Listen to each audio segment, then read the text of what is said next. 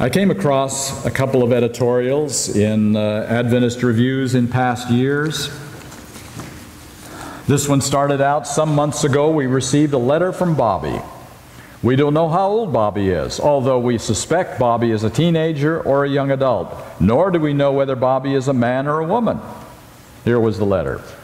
"One question has persistently bothered me to the point where I can no longer keep quiet. It is a question that I believe is fundamental to my life. I ask you this question. I am asking every professed Seventh-day Adventist, what is a Seventh-day Adventist? And more important, why are you a Seventh-day Adventist?" I think that's a question we need to ask more than we do. We need to know who we are. We need to know what our purpose is. We need to know why we exist as a called and covenanted people. When Jesus died on the cross of Calvary, salvation was assured for every individual who wanted to accept His life and death in their place. Now, how many Seventh-day Adventists were standing around the cross that day? I mean, card-carrying Adventists with 28 doctrinal beliefs? Not a single one. God got the job done of saving individuals through the life and death of His Son, Jesus Christ, without the need for a single Seventh-day Adventist. He didn't need us for that job. He got it done without us at all. We've received that as a gift from others. And then when Jesus ascended into heaven 40 days later, began His high priestly ministry, began a ministry in the heavenly sanctuary of sharing the benefits of His salvation to all who would accept. How many Seventh-day Adventists were there in that upper room praying for the descent of the Holy Spirit? Not a single one. God got that job done without us as well. He didn't need Adventists for that. So why are we here? We aren't here because He needed us to give the message of salvation. That has been done by countless others before us. We're just doing the same thing as others have done. Why did He call us into existence? We're going to look at some Bible texts this morning, without which there would be no Seventh-day Adventist church. They're very familiar texts. Turn to Revelation chapter 14. And of course you recognize this immediately as the passage of the three angels flying in heaven. And in verse 7, the first one has a message. Revelation chapter 14 and verse 7.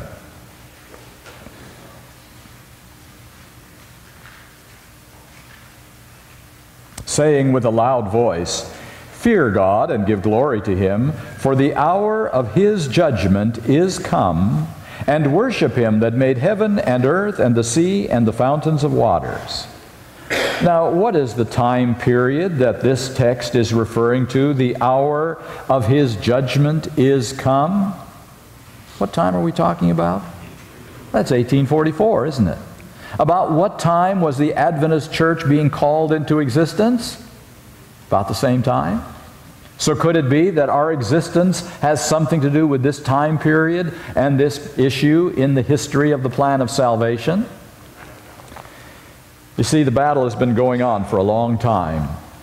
Satan has been challenging God at every step. He has said in the beginning, God's law is unfair, God's character is unjust, I can do a better job of running the universe, give me a little more say. And the battle has been waged on this earth. Who is right, God or Satan? And you know where Satan got his best arguments against the character and the government of God? Not out there in the Philistine world, not over in Moab or Edom, or even in Babylon. You know where he got his best arguments that God's way doesn't work? Among His chosen people. Satan could point to those people that claimed to be the covenant people and said, look at them over there in that grove worshiping their idols. Look at them over there wanting to be like the nations around them. Is that really your way, God? Your way doesn't work. Look at them. His best arguments came right from God's chosen people. Things got so bad that God had to give a chance for His plan to work, to send them all into captivity. Destroy the city, destroy the temple, that beautiful temple. We have no concept of what the Temple of Solomon really looked like. Artists have a very hard time describing that temple. and it was just razed to the ground. Nothing left. They couldn't worship God in any way off in this foreign country in the way they'd been used to doing it. We're going to look at the book of Daniel now. Things were really bad in the time of Daniel. Daniel chapter 8, one of those texts without which there would be no Seventh-day Adventist movement. Daniel 8, verse 13. Daniel is in Babylon with the rest of the captives, and here is what he saw. Daniel 8, verse 13. Then I heard one saint speaking, and another saint said unto that certain saint which spake, How long shall be the vision concerning the daily sacrifice and the transgression of desolation, to give both the sanctuary and the host to be trodden underfoot? That's a long and complicated question. Let's simplify it. How long will Satan be winning the battle? How long will your way be trampled underfoot? How long will this go on? We're in captivity. The temple is destroyed. Will it be forever? Will he win the battle? That's the question. I'm very glad for the next verse. Verse 14. And he said unto me, Unto 2,300 days, then shall the sanctuary be cleansed. What is God's answer to the question, will Satan win? His answer is simple. Satan will be defeated. That's the answer. But he says, Daniel, you're going to have to be very patient. This is no quick fix. The arguments are very strong that Satan is bringing. It's going to take centuries, literally centuries, millennia, to work this out. You'll go to your grave, Daniel. It'll be long past your lifetime. But there will come a day in which Satan's arguments will be thrown down forever, and Satan will be defeated. See, this word cleansed has some interesting meanings in the original language. It can mean set right. It can mean vindicated. It can mean cleared of charges. It can mean justified. It can also mean cleansed. All in one Hebrew word. What is being said here is that God's way will be vindicated and Satan will lose. That's the answer to Daniel. Now let's look at another text in the New Testament. Romans chapter 3. It's a very interesting text, one we don't think of that often. Romans chapter 3 and verse 4.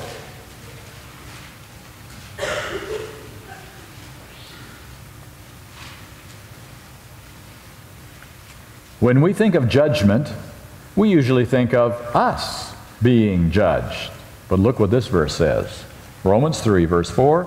God forbid, yet let God be true, but every man a liar, as it is written, that thou mightest be justified in thy sayings, and mightest overcome when thou art judged. This says God is being judged. The most remarkable thing I can think of in this whole battle between God and Satan is that God is saying the issue will be decided not by my declarations, but by my explanations. And when I explain and demonstrate who I am and what Satan is, I'll let you be the final judge. You will decide who's telling the truth. That's what God is saying. What a remarkable God we serve, who will put himself on the line. The God that is omnipotent and omniscient and has control of the entire universe is saying, I will let the beings whom I have created determine if I am worthy to remain in charge of the universe. Finite beings like you and me make that decision. And here the plea is that God will overcome when he is judged. Hated God's name very well, won't we? He demonstrated the character of his Father. He showed what God was really like. He demonstrated what Satan was like. But you know, I found some interesting statements. Here is a statement in Review and Herald, April 16, 1901. All heaven is waiting to hear us vindicate God's law. All heaven is waiting to hear us? You mean Jesus didn't have the final vindication of God? All heaven is waiting for something else to happen, for God's vindication to take place? Here's another one. This one is, ye shall receive power, page 338. The honor of the law of God is to be vindicated before the unfallen worlds, before the heavenly universe, and before the fallen world. What is necessary? That the honor of the law of God is to be vindicated. That was Satan's challenge. God's law is not good. It's not fair. It's not reasonable. We don't need it. We can decide for ourselves. God's law must be vindicated. Testimonies, Volume 5, 746. If there ever was a people in need of constantly increasing light from heaven, it is the people that in this time of peril God has called to be the depositaries of His holy law and to vindicate His character before the world. Interesting statements. We today, living today, are called to do a special mission called the vindicating of God's name. Again, take your Bible. Turn back to Revelation chapter 14. Before the three angels fly with the final messages, a group of people is described in the same chapter. Sometimes we forget about that group of people. We just talk about the three angels. Revelation 14, verses 1 to 5, describe a very unique group of people. And in verse 5 is an incredible statement. And in their mouth was found no guile. That means hypocrisy, deceit. For they are without fault before the throne of God. A people without fault? A people with no guile? A people that God calls into existence to proclaim the three messages? Are we wondering sometimes why the three messages don't have the power that we hope they would have? Maybe it's because the people aren't quite the people God needs just yet. And maybe this people is the key to the success of the three messages that are described here. So Revelation 14 is an important chapter. Ellen White puts it this way in Desire of Ages 671. The honor of God, the honor of Christ is involved in the perfection of the character of His people. What's at stake here is not my honor. It is not even my salvation. What is at stake here is the honor of God. Can He pull this off? Can He really produce a people like Revelation 14:5 describes? Is that possible? The whole Christian world says it's impossible until the second coming of Christ, when suddenly, I guess, God will push a magic button in our brains and we won't be sinning anymore. But that's not God's way. God never does that. He never treats us as robots or computers. Will there ever be a people that will prove that God is telling the truth in Revelation 14, verses 1 to 5? Will there ever be that people? I think it's very significant that Ellen White calls this the final atonement, which is the final part of the atoning process. Without this part, the atonement cannot be completed, even though Jesus died on the cross as the most magnificent demonstration this world has ever seen. I have found that there are interesting ways that we can prove or disprove God's arguments or Satan's arguments. Here I found this in Desire of Ages, page 309. All who break God's commandments. Well, now how many of us does that include? All of us? So all of us are sustaining Satan's claims that the law is unjust and cannot be obeyed. Thus they second the deceptions of the great adversary and cast dishonor upon God. You know what sin is really all about? It's really not about whether I go to heaven or I go to hell. Sin is about casting a vote. When we deliberately do what we know is wrong, because our selfish natures say, do it anyway, we are saying Satan's way is more logical, more reasonable than God's way. You know that very hard command of Jesus, and it was a command. When someone comes up to you and strikes one cheek, saying something very bitter against you or whatever it is, doing something to you that is totally improper, what are you supposed to do? Turn the other one to him so he can have another whack at you? That's totally unreasonable. That is not right. If I do that, people will just walk over me like a rug. Satan, you have more evidence on your side than God has in making a statement like that. That's a hard statement. A hard statement to live with. Do we believe that God's way is right, that turning the other cheek is the way to solve the problems of being insulted? Or do we believe that Satan's way is right? You stand up and give as good as you get. Who are we voting for? Who are we saying is right in the great controversy? That's what sin is all about. Every time we sin, we are casting a vote for Satan to just run this world a little longer. It's okay, Satan. We kind of like your way. In Great Controversy, page 489, if those who hide and excuse their faults. Now the second part. How many of us have done that? See, it's one thing to do something wrong, and then what do we do next? Almost immediately, we try to cover it up so that no one will know, or if they do find out, we blame it on someone else or something else.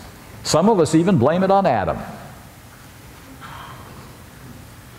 So we cast blame on someone else. If those who do that could see how Satan exults over them, how he taunts Christ and holy angels with their course, they would hasten to confess their sins and to put them away.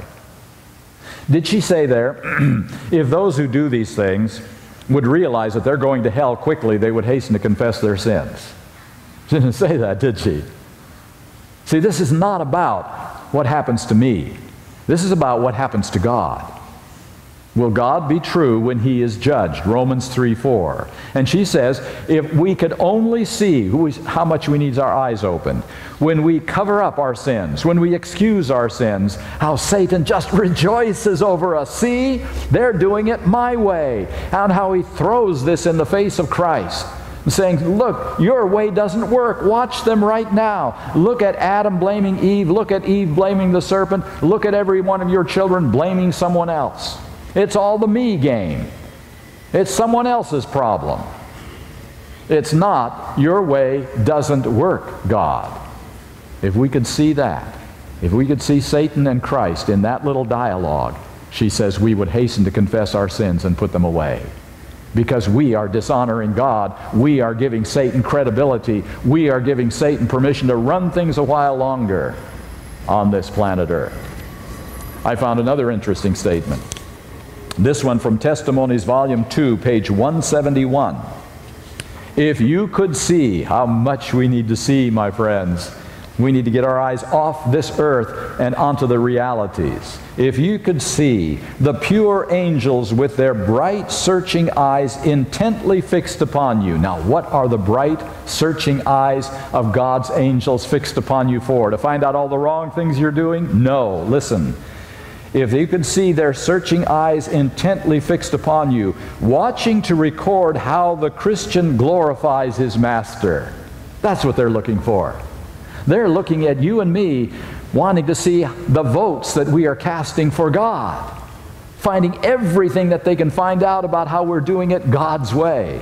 Or could you observe the exulting, sneering triumph of the evil angels as they trace out every crooked way? Those are the ones who are looking for the sins. And then quote Scripture which is violated. The evil angels. The evil angels look for the sins in our lives, then compare the Scriptures with our sins and throw it in the face of Jesus Christ.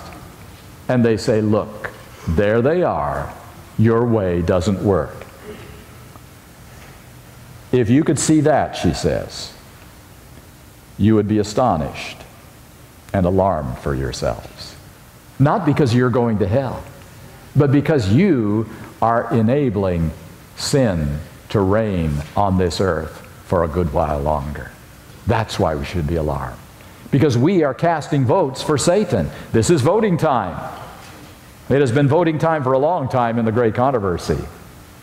And we are voting for who we think is the right way to run this planet. Those are some very significant statements. We are part of the process. We are part of the decision-making process. Came across some interesting and disturbing statements. This comes from the Biblical Research Institute of the General Conference. A friend recently spent 3 weeks on an Adventist college campus. During his visit, he taught a class and spoke with scores of students. His most disturbing finding, he told me, was that most had no concept of the Adventist church as anything more than one of scores of evangelical churches. Each church, a student told him, emphasized some aspect of truth. The Pentecostals emphasized spiritual gifts. The Baptists emphasized baptism by immersion. The Adventists emphasized the Ten Commandments. Yes, God has a church, but it is scattered throughout all the churches. A remnant church? I'm glad our Adventist pioneers weren't alive to hear it. Do we believe that we have a special purpose? Or are we just one of many with different purposes that God is using all about the same? The previous editor of the Adventist Review said, remnant has become a 4-letter word in some Adventist circles. Even some pastors would be happy if we quietly laid it to rest. And then he said it's time to rise in defense of this long-standing Adventist idea. To abandon it will cast us adrift in a wash of relativism. Those Adventists who want to ditch the remnant concept need to think long and hard about what it means to be Adventist. We are not just one more denomination. We are a called and covenanted people. Not because we are better than others, but simply the Lord in His freedom simply gave us a job to do. But now more than ever is the hour for Adventists to know who we are and why we are here, and that means that one thing, the remnant. Do we believe that this is the remnant of Bible prophecy? Do we believe that this is the reason for our existence? The editor of our Sabbath school lessons put it this way. Today, some among us even assert not only that we are different from other churches, but that we shouldn't be. After all, if we don't have something unique, something better to offer, why not be like everyone else? Despite those voices, many among us still believe, and rightly so, that God raised up the Seventh-day Adventist Church not because He wanted just another denomination, but because He has given us something different, something better to proclaim to the world. If He hadn't, what justification do we have for our existence? And what He has given us are crucial, distinctive truths that make us Seventh-day Adventists. Not Lutherans, not Episcopalians, not Baptists, not Methodists, but Adventists, Seventh-day Adventists. These teachings make up a distinct message that no one else is proclaiming, and because no one else is, we have to. That's in fact why we're here. Do we believe that? Do we believe that we are here because of that crucially important issue? You know, the coming of Jesus Christ is not dependent on when Jesus wants to come, believe it or not, because He would have been here a long time ago. 2 times in Adventist history were the times Jesus chose. The first time about 10 years after 1844, if the Millerite movement had not fallen apart in discouragement. The second time around 1890, when God sent messengers to prepare His people for translation and had His prophets support those messengers. That's when He wanted to do it. There is a reason that we're still here. I don't know if a number of you have listened to this man or heard his tapes of old time. His name is W.D. Frazee. He comes from a place not far from here, Wildwood. Passed away, of course. But he said something very important that I want you to hear. Whether his people understood it or not, he could go to the cross and make it plain later. Isn't that what happened? What individual on earth understood what was happening at the cross? And Jesus had to explain everything later, even to His most trusted disciples. Then in 1844, whether anyone on earth understood it or not, He could move from the holy to the most holy place and explain it all later. Not one person on earth understood what happened on October 22, 1844. And He had to explain it all afterwards. But He can't close His work in the most holy place and explain it later, because later would be too late. See, never before in human history has there been a universal close of probation. There was one close to that, called the flood. But you know, the 8 people who survived that, some of them didn't do so very well after the flood, did they? But there has never been a universal close of probation in which the doors of forgiveness are closed forever. So if Jesus waited until after he left the most holy place and then told us what he was doing, no more forgiveness now, it would be too late. We would not have a chance to make a decision. Now we see why the bridegroom has tarried, why time has continued on since 1844. Jesus has slowed his pace that he may walk with us. This can't be like the cross when he went ahead without his church's understanding. This can't be like 1844 when he moved as the prophetic clock struck the hour. This time the clock will not strike until his church is ready. Is that why he called this movement into existence?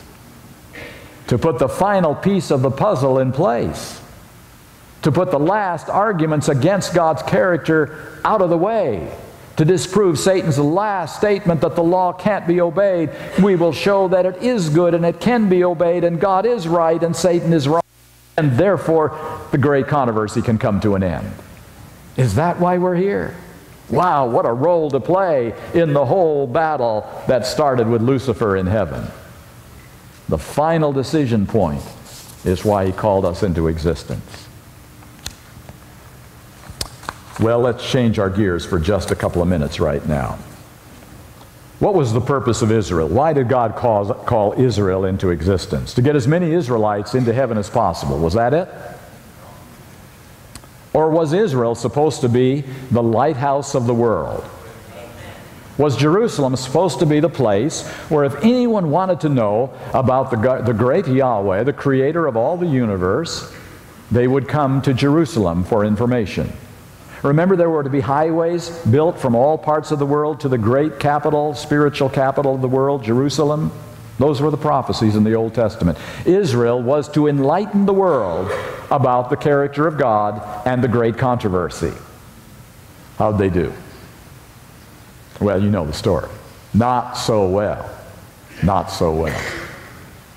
So now, why did God call the Seventh-day Adventist Church into existence? To get as many Adventists in heaven as possible. We've got 16, 17 million right now. Maybe the magic number is 30 million. Then it's done. Or are we just like the Israelites of old? That God called this movement into existence so that anyone who wanted to know about the real God in heaven, not the false versions, the real gospel, not the false versions, the real truth, not the counterfeits, they would come to this movement to understand God. Isn't that why he called us into existence? And now how are we doing? How are we doing? We like to think we're doing very well, but sometimes statistics tell us different. Polls have been taken in past years, some interesting polls that reveal some things that we like and some things that we don't like so much. This one was in 1986, Gallup poll. They found that 70% of the respondents said they have heard or read about the church. 70% of the people they polled said they've heard about Seventh-day Adventists. When asked what they like best about us, 52% left that line blank. 21% said nothing in particular. Then they asked another question. What do you like least about Adventists? 51% left it blank. 20% said they didn't dislike anything in particular. How are we doing, folks? Another poll was taken in 1995. This time, slightly more than half ever heard of our name. Not 70%, but just a little over 50%. And a marked increase in the number who misidentify us with the Church of Jesus Christ of Latter-day Saints or Jehovah's Witnesses. Well, once again, how are we doing? Part of this survey also The ones who have heard of us, the 53%, were asked what contribution the Adventist Church makes through community service. I think every one of you has heard of ADRA. ADRA goes out where there is a disaster or where there's a need in the world, tries to help the people. That's our community service, plus our Dorcases in our local churches. And so these people who knew about us were asked what contribution we make through community service. 9 out of 10 said they hadn't a clue. 90% of the ones who know about us said they don't know anything that Adventists do that helps the community. They haven't heard of ADRA, apparently. And so even our best efforts to get the message out of what we want to do don't seem to be accomplishing it. Another survey in the major cities in North America, 66% of their populations don't know Adventists exist in the major cities. 66% don't know we exist. Only 15% know that we're a religious group. Hank Hanegraaff is a radio broadcaster who knows quite a bit about Seventh-day Adventists. And he was asked one time, what is your take on Adventists these days? Listen to his answer. It depends on which Seventh-day Adventists you are talking about. The denomination has become so diverse that one group bears little resemblance to the next. Whoa. Whoa. If that is even remotely true, what kind of job are we doing in conveying the truth about the character of God clearly to the world, when you have to say, well, this is one brand of Adventist and that's another brand, and then there's another one over there, and they're all a little bit different from each other. Okay, so in realistic point of view, the statistics tell us that we're not getting the message out very well. We're just not doing what we hoped we were supposed to do. Ellen White says in Testimonies to Ministers, page 50, through the church, eventually, will be made manifest the final and full display of the love of God to the world that is to be lightened with its glory. Through the church. Which means we've got some preparing to do. We've got some changes to make. We have got something to do.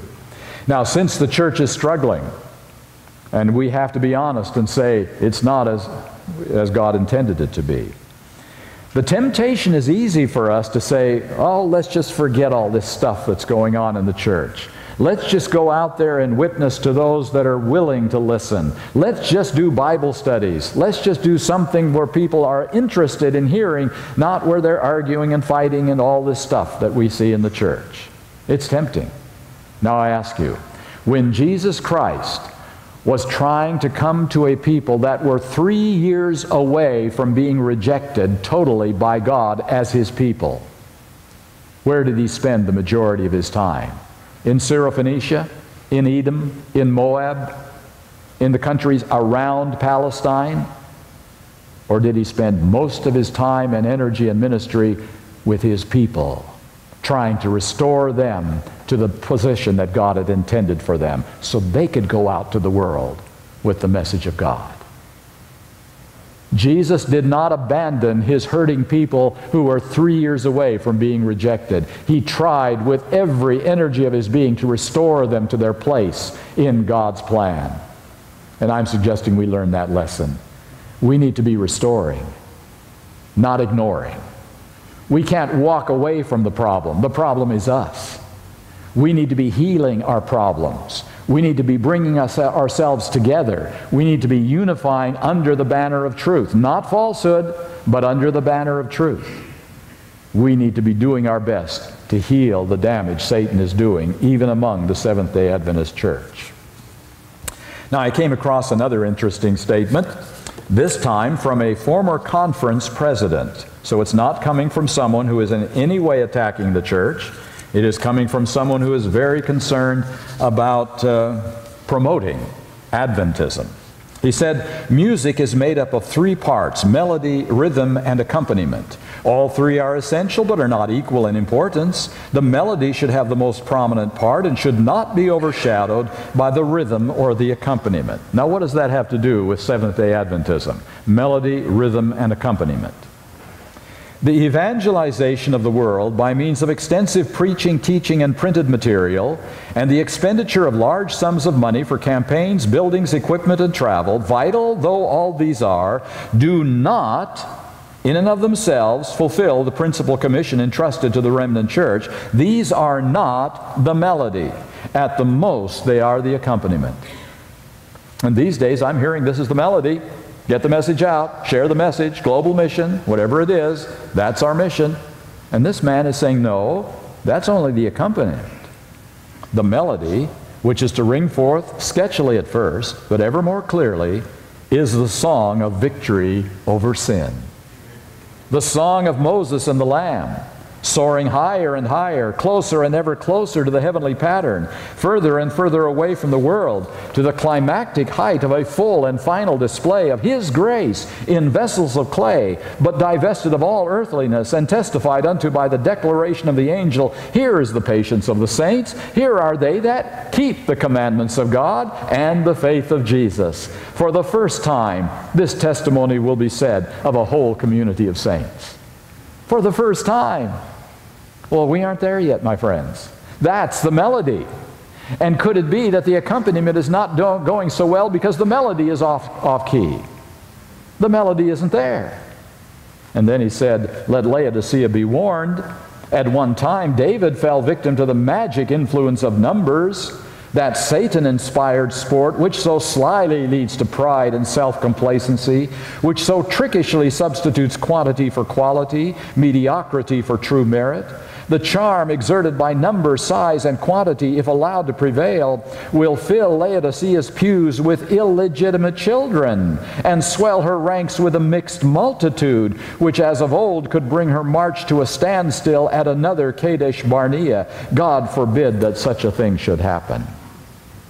What did a leader of the church just tell us right there? That evangelism, carelessly and improperly done, can destroy our movement.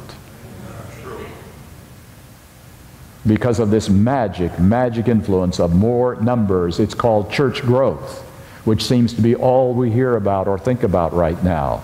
Not heart growth, not heart surrender, but more numbers, etc. The director of the Biblical Research Institute, you know, we are very grateful because we don't have all the success we'd like to have in North America in evangelism. If we have an evangelistic series and 10 or 20 people are baptized, we praise the Lord. But in overseas countries, 100, 1,000 are baptized at one time, and we say at least the work is going forward there. At least there is progress in the third world. The Biblical Research Director said this. He said, what I think is one of the most important issues has to do with new converts. You see, the growth is so rapid that it's very difficult to keep up with it. Because of the speed, we think we need to really think for a moment about the dangers. And the danger I'm going to mention is a real one. It's the danger of baptizing individuals coming from a different Christian tradition or a non-Christian background who are not well informed about the biblical message. They receive a brief introduction to the Adventist message and they're baptized. There is little follow-up. These people are Adventists based on the little they've come to understand. They retain some of the ideas they brought in with them because they've never understood Adventism well. Doctrinal and theological diversity is finding a place within the local congregations. That's a real concern by one of the leaders of our church, saying we've got to be more careful than we are. And even in North America, we're beginning to have that problem. As I hear people coming to me and saying about some of the subjects I talk about, I've never heard that before. That was never explained when we had baptismal studies. And so we begin to have this same problem addressed by a number of leaders of the Seventh-day Adventist Church. Do we understand our mission clearly? So what I'm simply trying to say is that the primary purpose of the Seventh-day Adventist Church, the reason God called us into existence, is very simply to vindicate His name and prove Satan a liar in the great controversy. That's it. Whether I get saved or not is an interesting question, but not the real issue at all. The real issue is who wins the great controversy. Where am I casting my vote? Am I putting it on the side of hastening Satan's defeat or extending Satan's reign? If I succeed in that, I succeed as a Seventh-day Adventist in proving that God is right. Now, the secondary mission of Adventism, once we understand our primary mission, is sharing this good news with everyone who wants to hear. It's called evangelism. It's called Bible studies. It's called witnessing. We share what God has done for us individually because we can't keep it to ourselves. But if we turn it around and say, as long as we're doing outreach and as long as we're doing evangelism, the other will somehow magically happen, it's not going to happen. We've got to keep the horse and the cart in proper perspective. The horse pulls the cart. The cart doesn't pull the horse. And the horse is victory over sin, because God is vindicated only in that way. And that pulls all of what Adventism is, if that's understood properly. Well, my friends, even if some of us don't get our mission very well, even if some of us think we're here to be saved, and that's why God is here, why God sent Jesus to save us, to forgive us our sins and to give us a ticket for eternal life, even if some of us don't get our mission very well, Satan knows. Satan knows what's at stake. He knows that if this movement succeeds, his days are numbered. He knows that if this movement can be derailed or delayed, he gets a good while longer on planet Earth to run the show. He knows that. He is very clear on it. And by the way, just one little thing. How many of the movements God has ever called into existence have succeeded in their mission? How many? Israel? How about the early church? The apostles took the gospel to the whole known world at that time, and then what happened when they died off? Fell apart. Went into apostasy. The Protestant Reformation. Glorious. The lights began to shine, and what happened? Not one movement that God has ever called into existence has completed its mission. It died away, or it compromised, or apostatized. And Satan says, the track record is on my side. I'll get this movement too. That's the issue at stake. Satan is trying to derail this movement, and he has had a lot of success. And God is saying, I'm going to pull this one off at the end of time like no other movement has ever done in human history. That is a big order. And God has set himself the impossible job. All he needs is our cooperation. That's all he needs. He doesn't need us to do the job because we can't do it. He needs us to cooperate with him. Let him work in us. Let him empower us. Let him do impossible things. And then we'll see what happens. Who will win the battle? So I'm going to say that Satan is laying some careful traps to deceive God's people. And our last text today is going to be Ezekiel chapter 33. Ezekiel 33. I hope you realize that most of these prophecies of the Old Testament were just as much or more for us than they were for Israel. And this is one of them. Ezekiel 33.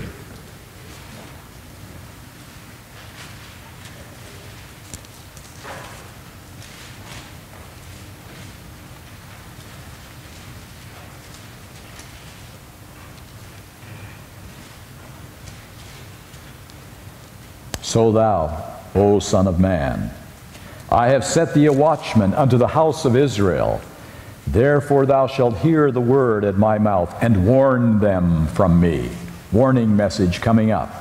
Go down to verse 10. Therefore, O thou Son of Man, speak unto the house of Israel. Thus ye speak, saying, If our transgressions and our sins be upon us, and we pine away in them, how should we then live?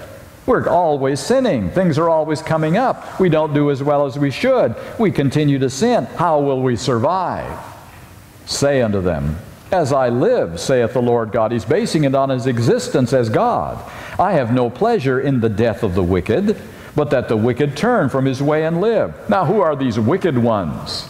The next two words. Turn ye.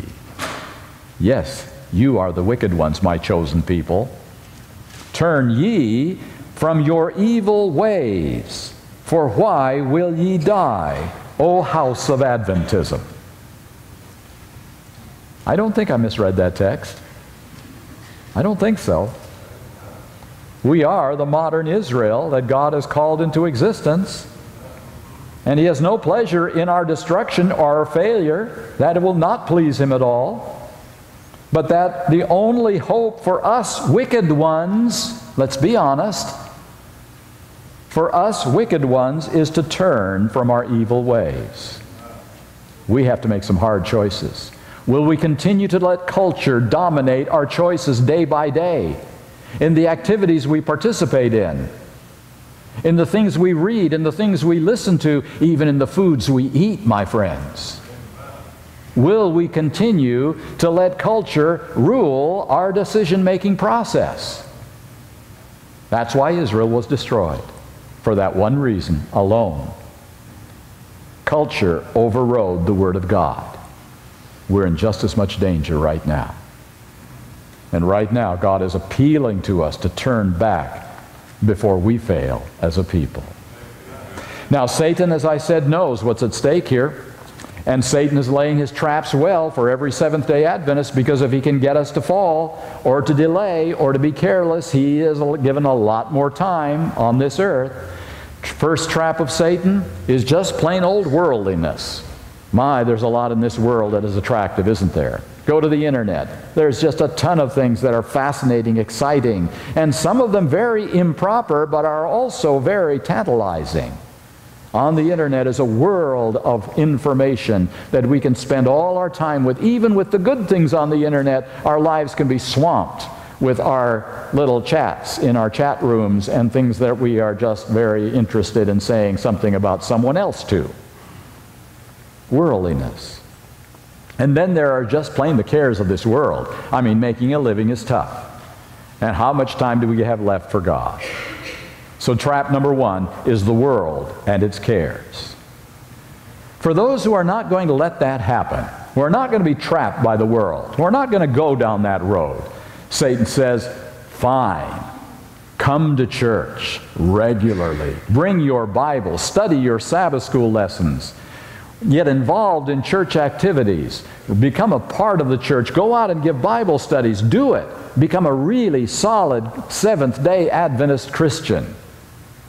Just understand that the way of salvation isn't quite what somebody is trying to tell you. God is not arbitrary. He is not going to abandon you when you make mistakes. So God will accept your mistakes. It's okay. God loves you too much. If you sin, God understands. It's already been taken care of by the cross. When you accept Jesus Christ, it's all finished, and you have a saving relationship that can't be taken away from you no matter what. Just understand that a little sin is allowable in God's plan. It's okay. God is merciful. You can be a Christian. You can do a good job as a church-going Christian, Adventist Christian. Just understand that the gospel isn't quite as strong as you thought it was. God will love you and accept you no matter what. A false gospel. Trap number two. Cheap grace. Saved in your sins. It's okay. For those who are not going to be trapped by that imitation of the gospel, that counterfeit of the gospel, Satan has another plan. Those whose eyes are wide open and are not going to go down that road, a cheap grace gospel. It's the see how bad they are perspective. Look at what the conference is doing. Look at what our pastor just said. Look at what the church decided to have in their worship services. Look how bad the church is right now, how apostatizing they are. There is nothing good in them at all. Them and that and that and that one and that one and over there, look how bad they all are. And we point the finger constantly at the ones who are bad people in the church. It's the spirit of criticism I'm talking about here. There must be a pointing out of the problems, yes, but how do we do it? In the spirit of Christ or in the spirit of Satan? a bitter spirit, an angry spirit, always critical, seeing nothing good. Third trap of Satan. He doesn't care if you're caught in the ice of indifference or the fires of fanaticism, my friends. Any way is good for him. Number 4. I think the dangerous of all the traps. Most of us don't like to be extreme. Right wing, left wing. We want to be balanced. We want to be middle of the road. We want to be seen by people as moderates. And you know about the only way you can accomplish that in the Seventh-day Adventist church of today, with all the things that are going on, is very simple. You come to church. You sit in your pew on Sabbath morning. And then you leave church and you keep your mouth shut. You don't talk to anybody about anything significant. Certainly not religion. Maybe you can talk about the weather. Yeah, that's all right. But you don't talk about anything relating to salvation or doctrines or truths, because you might be labeled. You might get someone to say, he's a, and then a name be put behind you. So you just keep your mouth shut. You can talk to your wife a little bit, that's okay, but no more. You know what Ellen White says? The worst hostility against God is neutrality in a crisis. Amen. You know, that's what really brought World War II into real prominence. Are you fully aware of that? Is the British government under Chamberlain wanted to be neutral. Don't take a stand. Don't worry about what's happening over there in Hungary right now. Don't worry about Czechoslovakia. We're over here. Neutrality in a crisis is the worst thing in terms of the great controversy, because we're not voting at all. We think, yes, we are. We're voting for Satan. Neutrality in a crisis is the most dangerous trap right now for Seventh-day Adventists, because if you do speak out, your neck is on the line, and somebody is going to try to take it from you. 4 traps: worldliness, false gospel, bitter spirit, and neutrality. Satan doesn't care which one of those work with us. If it works, he wins, and Adventism is no longer going to be successful. And God says, please don't let that happen. Please turn from your ways before it's too late. My friends, let us have our eyes wide open to the great controversy in heaven, to the vote that we are casting by our lives, to our purpose as living on this earth as Seventh-day Adventists, and to the trap Satan is laying for us. If we do that, yes, there's still hope that this Adventist movement may become the remnant of prophecy who actually do keep the commandments of God and have the faith of Jesus. May we be that people. May we not experience the failures of the Israelite people that God tried with the first time. May this time Satan be totally defeated. That's why we're here. And then we get to go home. It's that simple. It's not profound. May God help us to be Seventh-day Adventists.